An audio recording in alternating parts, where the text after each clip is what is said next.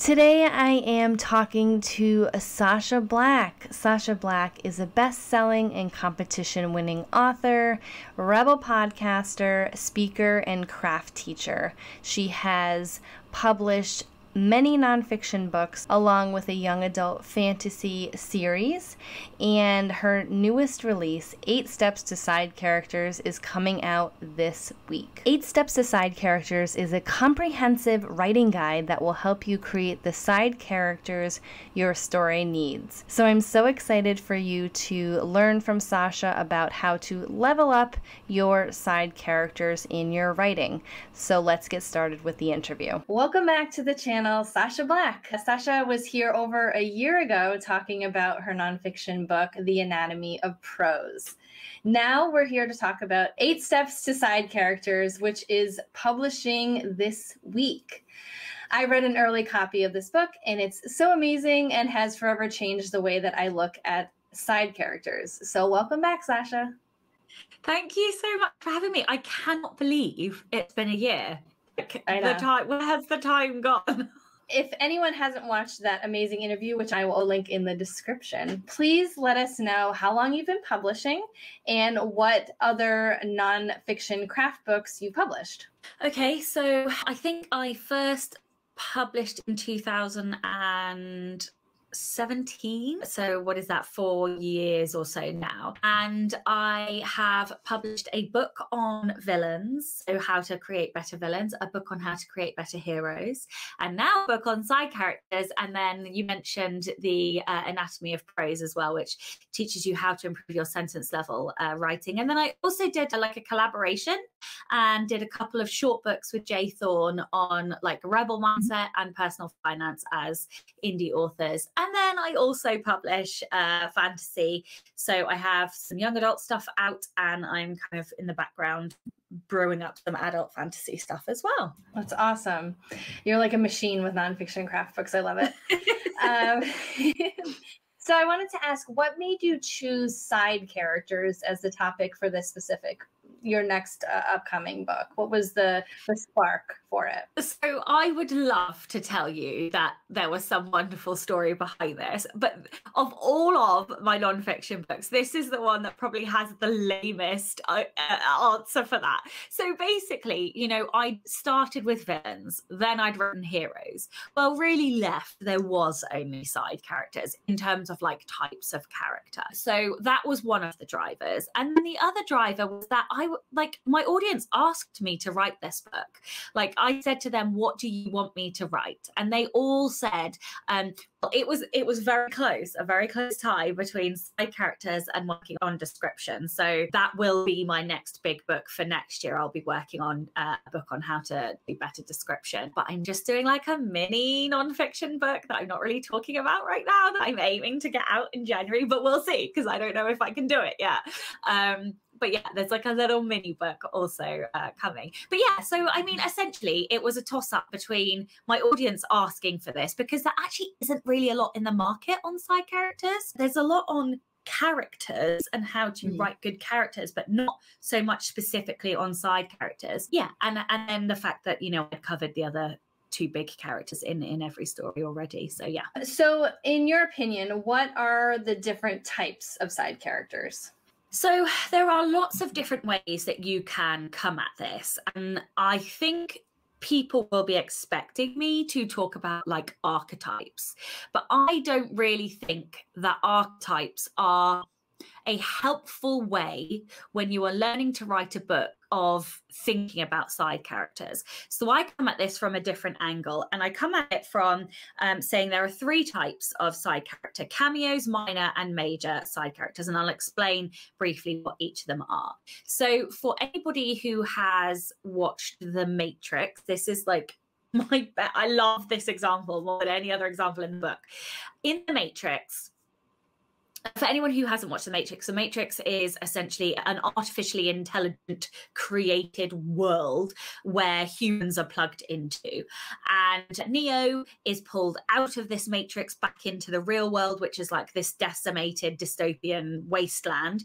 And the aim is to like destroy the AIs who created this.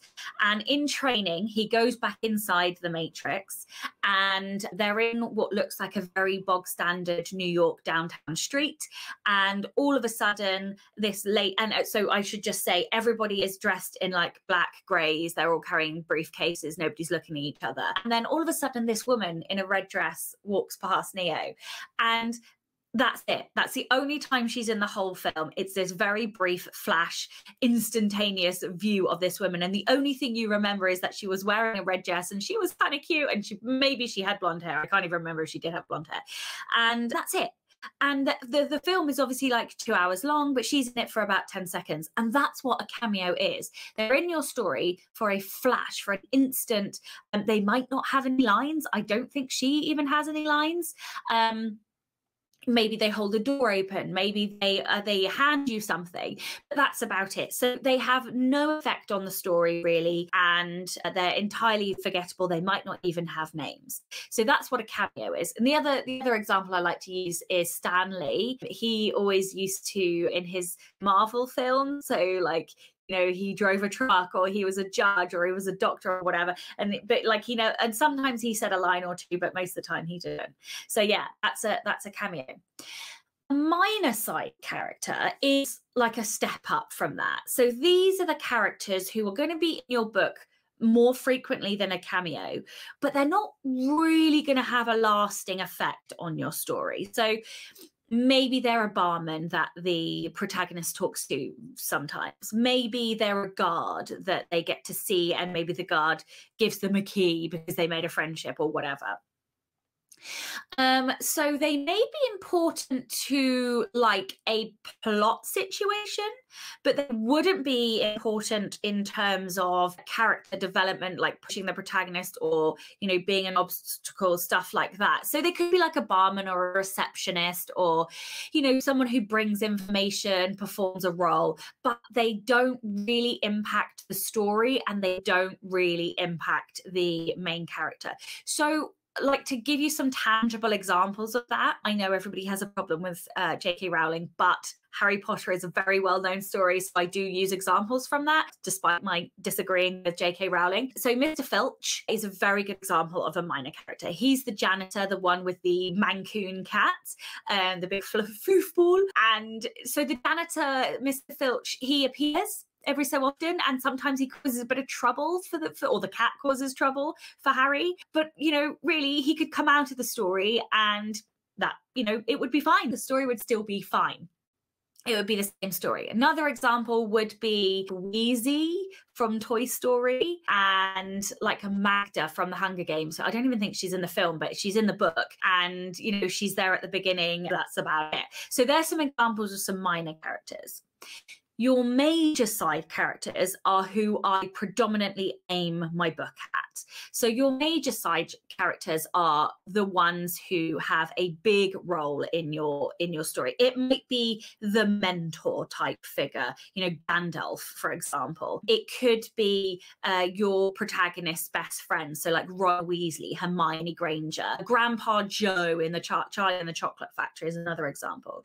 These characters have depth. They might have their own arcs. They might have a narrative point of view as well. They're probably going to have subplots dedicated to them.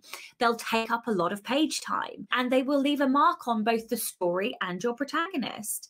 So yeah, that is how I break down my side characters, because I think it is a more useful mechanism for structuring your writing and for knowing where to place the emphasis in the story, because a lot of people struggle with letting side characters take over, and so using this structure helps prevent that. I love that. I love all the examples. I'm a big example person, so thank you so much for that. So how do you think writers should approach side characters versus a protagonist? So I think two of the most important things to bear in mind are tied up with each other.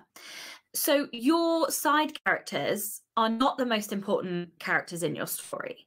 The story is about the protagonist, and therefore everything that your side characters do must be bent or angled towards the protagonist. Now, that said, you still want your characters to at least look like they have life outside of the protagonist in order to make them seem, full of depth and like they are a real character. Because if they exist only for your protagonist, then they're going to be very flat and it's going to be cheesy. So a couple of things to think about are creating an illusion of an arc. With your protagonist, the whole book is about your protagonist. So you go in depth into your protagonist's character arc, but you don't have the time or page space to do that with your side characters. So you create the illusion of an arc. Now, the way that you do that is you work out what it is your side character wants. If it can be connected to the theme, even better. I think we'll talk about this later. But if you can connect it to the theme, even better, because that will help to bolster your protagonist. But you start out with them wanting something. At the end of the book, either they're going to have got that thing or they're not going to have gotten that thing. And in minimum viable character, that is all that you need to create at least the illusion of an arc. If you want to create a bit more depth to that arc, then you could have a stop point, a couple of stop points in between in scenes where your character tries to get the thing, or perhaps they're grappling with whatever it is they have to do in order to get that thing. And, importantly, if you can try and weave those in so that it's still about the protagonist, perhaps your protagonist is helping the side character to achieve their arc or whatever, then all the better for creating that, holistic mesh where everything is connected to everything else. So yeah, unlike your protagonist, where you're going to have half a dozen different locations where they're trying to overcome obstacles or examining that thing inside them that's created the flaw, your side characters aren't going to have that, and they shouldn't have that. They should only have beginning where they don't have it, or they're working out what they want, the end where they have it or they failed, and then a point or two in the middle where they're grappling with that. And then that is connected to scene power. So scene power is this concept that and it doesn't matter if you're an introvert or an extrovert, but when you walk into a room, let's say you're walking into a dinner party, it's usually very obvious who is holding the attention in that room, who is in charge of that room, where are everybody's eyes, where's everybody's energy directed, and it's usually to the host in that instance. And so you can compare that host to the protagonist in any story.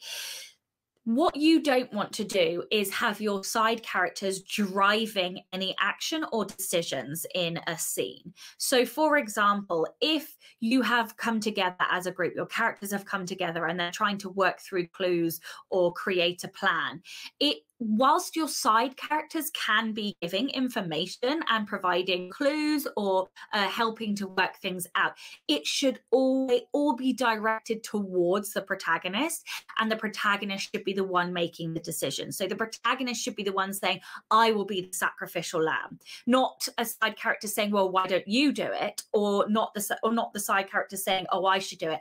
Unless, of course, your hero then jumps in and says, oh, no, I'm going to do it, because then it makes their sacrifice look better or whatever. So another example of this is like if you have a police officer, so you're writing crime, and you always have your police officer, detective person, and then you have their sidekick, sergeant or whatever. The sergeant should be presenting information or picking up clues, but it should always be the detective who pieces those clues together and goes, aha, I've got it. And that means that that detective is controlling the scene power, because he's taken all the bits of information, or she's taken all the bits of information from the side characters and pieced it together. You can't have your side characters doing that, because then the locus of power is with them, and that's not where it should be. So that is a couple of different ways to look at your side characters differently, or to how you should approach them differently.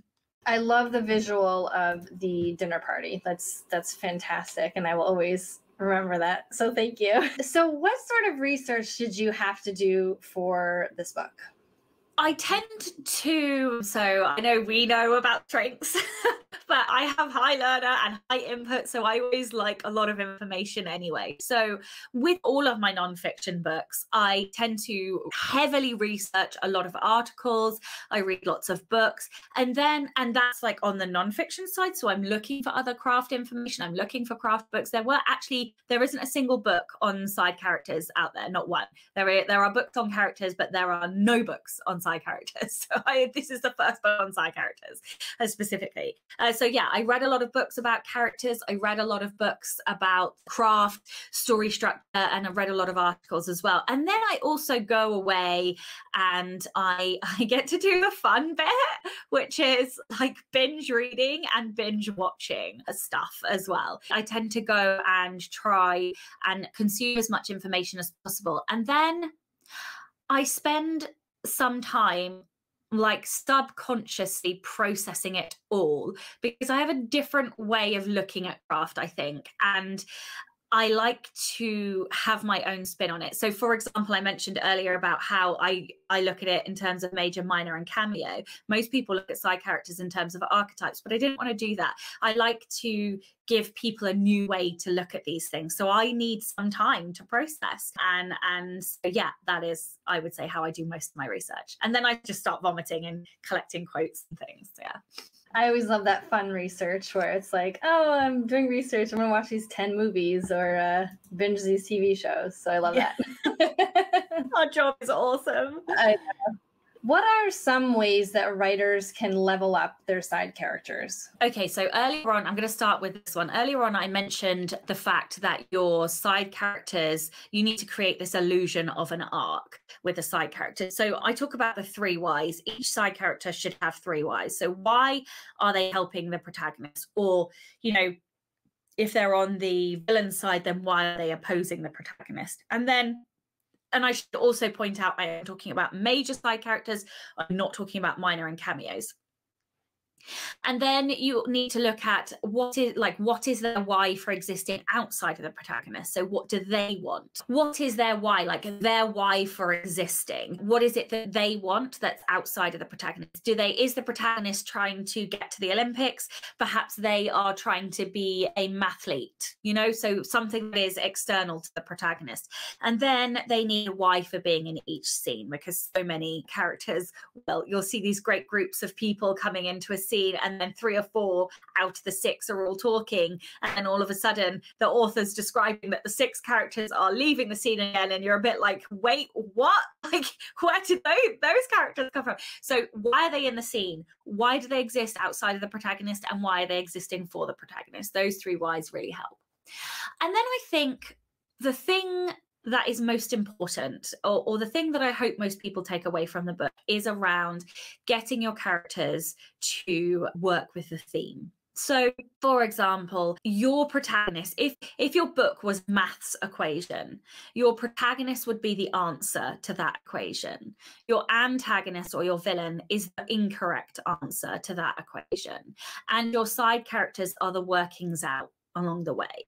And what I mean by that is that if your protagonist is the embodiment of your theme, that's the message that you're trying to give out, then your side characters should represent different aspects of that, different workings out. So if you have a side character that represents perhaps a negative version of that theme, that's either going to show your protagonist that that's what they want to, or isn't what they want, because it's not the same embodiment. So if we put this into tangible examples, I was going to do love, but I'm going to have to use the scent of death because that's the only thing in my head right now. So my book, The Scent of Death, is about a boy who gets punched on the nose, and then he can smell how people are going to die. And he's had a really rough upbringing, and all he wants to do is save the people that he loves. And that's really the theme. Like, if you love somebody, you should save them. But the other characters are all different versions of that. And him seeing each of those different versions helps him to learn the lesson that you can't save everybody. So, for example, Pearl, who is the love interest, she is a very independent woman. She's a bit cheeky, rebel, doesn't need saving. Thank you very much. So that's her embodiment on the theme. She doesn't need saving because she's going to save herself. And so that is a different variation of his theme, which is if you love somebody, you should save them. Another character, Frank, is gay and he's in the closet and he's struggling with coming out because his family background, they're not very pro gay people. And so it's difficult for him to come out. So his version on the theme is if he loves himself, he should save himself by coming out of the closet. He should save his mental health. So again, it's another variation on the theme. And I think when you, and I go into a lot more detail on like the different ways you can represent themes. So, you know, like sticking with the theme truth or sticking with a lie or flipping from positive to negative, negative to positive, so on and so forth in the book. So there's more information on that. But I think that so many writers just slap on some side characters to create some humor or to create dialogue to, you know, increase the pace, and they don't think about tying it all together with the theme. And it's so easy to do it if you know how. So yeah, like that would be one of the biggest things I think you can level up your characters. So on the flip side, what are some mistakes or the biggest mistakes that you see how writers mess up side characters? Yeah, okay, so we talked a bit about scene power, giving side characters too much scene power. We also talked about them not having a reason to exist outside of the protagonist. And I think the other one that I probably haven't mentioned is, so two more. One is not giving them anything distinctive. So each of your major side characters should have a little je ne sais quoi about them, a little something that is memorable. So one example I always remember from the movie East is East. I don't know if you've ever seen that. It's 90s, I think it's 90s or noughties film anyway, and it's set in Birmingham, UK, I think in like the 80s, I want to say. And basically this kid called Sajid, he always wears this green bomber jacket and it's filthy and it stinks and he's smelly, but like you never see him without the jacket, and it's a thing like in the whole through the whole film. And so yeah, each of your characters should have a thing that makes them stand out. And maybe it's a physical thing, maybe they always wear a particular shade of lipstick, or maybe it's the personality thing. So like Kaz Brecker in The Six of Crows always walks with a crow head cane and always wears gloves. Now Bardugo, who wrote the book, made a thing out of the gloves, and the gloves are linked to his floor, which is a fantastic way of like bringing that web of connectivity together. But each of your side characters should have a thing. Maybe it's their type of humor and, you know, they have a very specific type of humor, or maybe it's their dialogue or their dialect. But each of your side characters should have something distinctive about them that is unique only to them and differentiates them from everybody else. Yeah, so I think that is probably, you know, there's a lot of sameness or blandness that, you know, these characters don't, that they're put in, but they don't really have any pizzazz about them, and so they sort of all merge into everybody else. Yeah, for sure. It's difficult as a reader to not be able to differentiate side characters. So I think as an author to be able to do that up front is really helpful. So how has this book specifically changed or updated your view on side characters in your fiction? Wow. The interesting thing about this is that I realized how much I love side characters. And the funny thing is, in studying so many side characters and how unique they are and how that's reflected in my own fiction, it's actually made me realize I have to work more on my protagonists, if anything, which I think is funny because, you know, I do actually spend quite a lot of time creating my side characters and giving them that unique thing. And actually, funnily enough, some of my favorite own characters are side characters. And I'm like, this should not be the case. Like, why is my protagonist or, you know, or my villain not my favorite thing? So yeah, I think what I have learned is I actually spend a lot of time on my side characters, and they're really fun. And they're fun because you aren't as restricted with your side characters as you are with your protagonist. And so the lesson I have taken away is to have more fun with my protagonists and to make them as distinctive as I make my side characters. While I was reading your book as well, like it felt like sort of a case study to read about the scent of death. And I think a lot of the exercises that you talk about to do for side characters will definitely help me and other writers who read this book. So Yeah, it was important.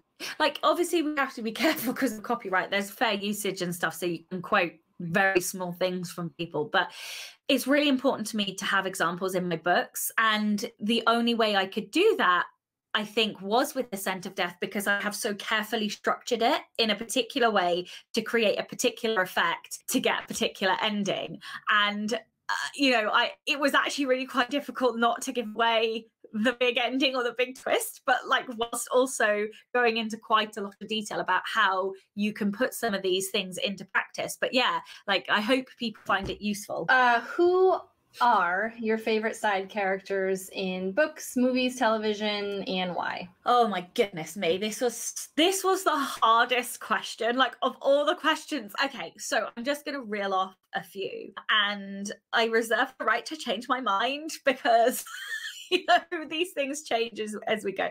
What I came up with was, because it was such an iconic movie and Morpheus was so damn cool, and I just wanted to be Morpheus. Like, he has like really high self-assurance, and he's probably like number one self-assurance, and I loved his confidence, and he just knew stuff, and he believed it, and it made it true, and that's what I loved about him. I read The House on the Cerulean Sea, or in the Cerulean Sea, by TJ Klune recently, and oh my goodness me, it is just 400 pages of joy, and it has the Antichrist in the book, and he, of all of the characters I have ever read, he has the single best dialogue lines I have ever read of any character ever, so that is high praise.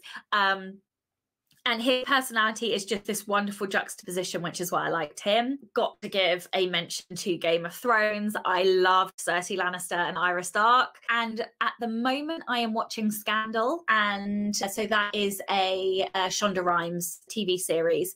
And I really like Huck. Huck is this assassin character who's deeply complex, very broken, and is this wonderful juxtaposition of pure unadulterated violence and the most kind-hearted, caring, thoughtful person I think I've ever come across. And like, it is just two unexpected things that you don't think should be thrown together but work beautifully. And so yeah, I would say he is my favorite side character at this minute. Also, just a little nod to The Hitchhiker's Guide to the Galaxy and Terry Pratchett, who have some of the funniest side characters ever. Death, for example, in Mort is fantastic. One of my favorite incarnations of death in any book ever. That's awesome. I love Scandal, and that is a really good example of a lot of like side characters. I think it's easier in television because you can really explore these side characters, but Huck is fantastic, and it's like one of those, wolf in sheep's clothing type of thing. Like, he's not necessarily a villain, but like, you get to know his backstory, and you're like, yeah, oh yeah. That's who he is. Okay. He's just so deeply complex. Like, and that's truly, he is one of the best side characters I've seen in a long time. All right. So how has your writing process for nonfiction changed since writing any of your previous books? So this is a really hard question because a lot of my process is still the same. So I still do lots of research. I still throw down information in the same way. I think what has changed is my ability to explain complex topics in an easy to understand way. And I think I've always done that, because I do that in Villains, but I think I have got significantly better at it over the years. So hopefully each book is better than the last.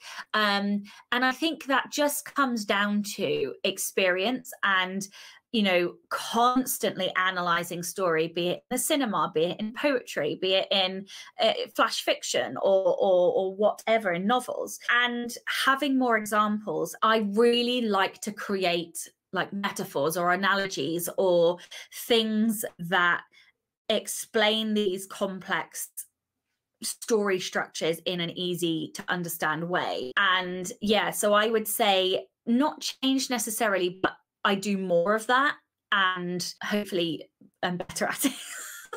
than I was when I first started. So yeah, like, but the core of how I write nonfiction, I don't think has necessarily changed. I think I've got more confident with it, and so possibly faster, but not changed. This is sort of an aside to on top of that. Has the way that you promote nonfiction changed from the beginning? Like, do you do anything different? Do you find things that work and don't work? Can they not work and work between books? Or do you find that process to be pretty streamlined? It's definitely changed because I didn't have a podcast at the beginning, and I'm only just getting my first audiobook up off the ground. So yes, I would say some things have changed, some things have stayed the same. So I try to do, giveaways. I write on my own blog. I will release newsletters. So those things stay the same. What has changed is I used to do a lot more article writing.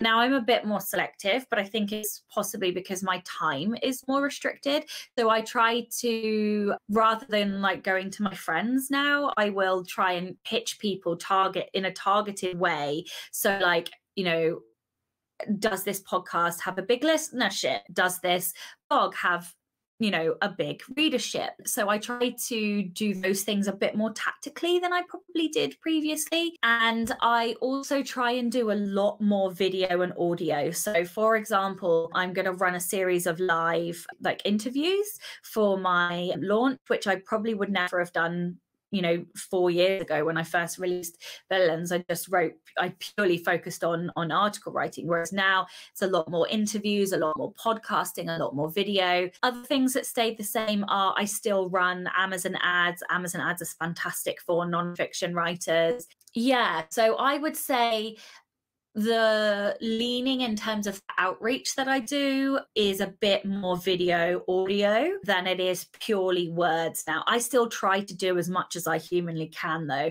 That has never changed. But as you grow up, I was going to say, that as you get more experience in the industry, you learn more and more things. But the other thing that I would say is, if you are a nonfiction writer, don't necessarily listen to what I'm saying and assume that that is the case for all nonfiction books, because I think readerships are different. Like, my nonfiction readership is very different to, say, John Truby's nonfiction writing craft audience, because his book is far more formal, it's more structured, it's very used in like trad agents and stuff. So whereas my nonfiction audience, they're all naughty, they're all cheeky, they all like sarcasm and rude jokes, and and so it's just a different type of audience, and therefore the interaction might be different. And so my advice to you is to experiment. Don't assume that whatever works for me is going to work for you. You don't know that until you have done it and tried it at least 2 or 3 times to know whether or not that's going to work for your audience. And so I still experiment. That's something else that's the same. I still try new things. Each time I launch, I try something new. I pitch somebody different. I try a different type of giveaway. I try collaborations, all of these different things. I think as an indie, you just have to experiment with and see what works. And you've given me a lot of advice when it comes to nonfiction, whether it's, structuring a book and writing it and promoting it. So I love the experimentation aspect of it as well, because I always try to look at any information out there from authors who are successful and just say, well, I'll try it, but it may not work for me, because I think a lot of authors can feel disappointed when certain advice doesn't work for them. So in that vein, what are some of your best tips for authors wanting to write nonfiction? Okay, so 2. I will say I've got 2. The first one is the structure is the hardest thing. It is always the thing that changes the most. Doesn't matter how many times I try and structure it, and I suppose that's kind of like the outline, but it doesn't matter how many times I try and structure it before I write the book, it will always change as I go through, because as you are compiling the information, you still have to take the reader on a journey from base level information to, here is the problem, here is some ways to solve it, here is how you implement it going forward, or whatever the journey is that you're taking your readers on. And as you are writing and explaining and layering in your nonfiction book, that is a complex thing to do before you write down the things you need to write down. So always get somebody to read it who doesn't necessarily have knowledge on that area, because they will be able to tell you whether or not you've taken them from zero information through to whatever it is, and back down that you need to. And the second thing I would say is to think about your voice. What voice do you want in your nonfiction? Like, we talk about voice a lot for characters and for fiction, and it's important because it's what they sound like, it's the feeling that you get from them, but it is no less important in nonfiction. And the thing, like, my bugbear with nonfiction is boring nonfiction, where people are really stuffy and there's no humor, there's no, it's just dry, and they're using big complex words, and there's no fun analogies. Like, I am one of my missions in life is to make learning fun. And so your voice matters. Like, nonfiction is a chance for you to be yourself in a way that you can't be in fiction, because you're being somebody else in fiction. And so, yeah, put your best bits of you into your nonfiction, put your humor in, put your if you have a turns of phrases that you tend to use, it's your chance to really dig into who you are and your way of storytelling. It's storytelling in a whole nother model and version and format. And so, like, thinking about your voice is super important. I had to learn a lot about that this year with writing, my nonfiction, and just understanding that there's still that arc, as you were talking about, in nonfiction, which I never really thought about before. But when you read a book that doesn't really have that arc, you're like, oh, this is not great, and it doesn't have a great voice. I'm not learning anything. So you just want to make sure you learn how to do that.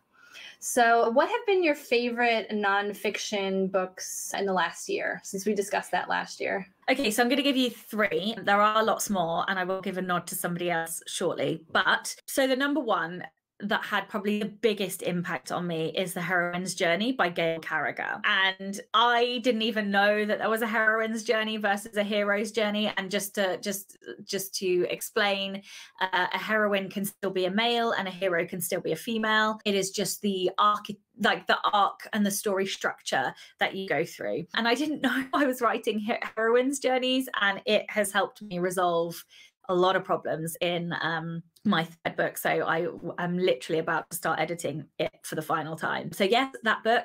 Another book called Effortless by Greg McKeown. I think that's how you say it, or McKeown. Anyway, fantastic, mind-blowing reminder that life doesn't have to be hard, and that you can make things easier on yourself, and there is no excuse for not doing that. You don't have to live a hard, difficult life. And the last one was Tell Don't Show by something Lofkist, I think. I can give you the links to these. And I read that book during a time where I was trying to learn how to skinny draft, and it basically has enabled me to fast draft my first draft of any fiction book, which is speeding up my ability to write. And it just gave me permission to tell the first draft and to not necessarily have to write every single word that I want to be in the finished book in the first draft. If my first draft is only 20k or only 50k or only 40k, whatever, fine, so be it. I can just do straight dialogue in a scene, or I can just write bullet point notes about the description or the setting, and then just get the plot down, or just get a character emotion in a scene. Whatever it is that I have, it gave me permission to get that down in my skinny draft, and it has changed the way that I write fiction.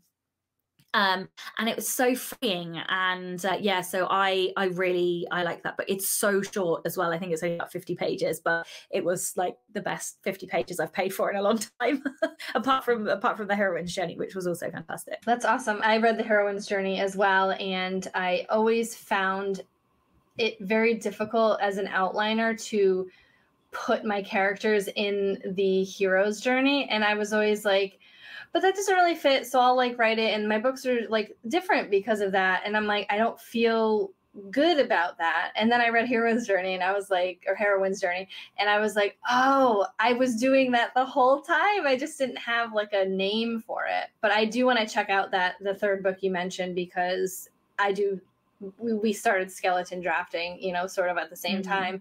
And I found the process super freeing. So anything that can help me is definitely helpful. So I will link all of those books in the description as well for anyone who wants to check them out. Yes, and I will give a final shout out to Dan Wilcox, who wrote the Self-Publishing Blueprint. And I think he's been on, has he been on or is he coming on? Yes. Yeah, and that was also fantastic. Yeah, so, and it just like a step-by-step guide to getting your book out of the door, the publishing door. So yeah. Yes, that was a great book as well. So what can we expect from you in the near future, fiction or nonfiction wise? Okay, so as you know, Side Characters is out this week, and I'm also going back and I am narrating my nonfiction. So I am in the process of getting audiobooks out as well. So I'm starting with Villains, then I'm doing The Anatomy of Prose, and then I'll do Side Characters, and then I'll do Heroes. I'm also going to be running a series of masterclasses in the fall. So probably from September onwards, I will be running one masterclass per book, and if you can't attend, you'll be able to like buy it afterwards. So that's also coming.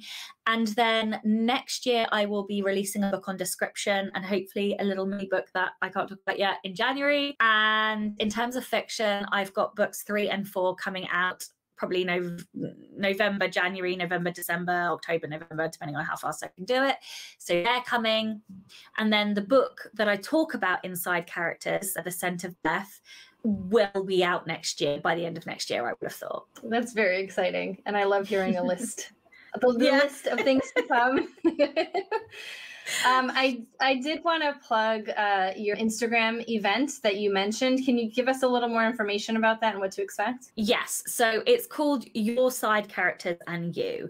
And what I'm trying to do is talk to indie authors about both their side characters in their own fiction books, their favorite side characters in TV and movies and shows, and then I'm trying to extract a little bit of advice from them about how they create their side characters, and then just like have a bit of fun. And I'll be doing these on Instagram every night from the 30th until the 8th or 9th, and they're at 8 p.m. UK time.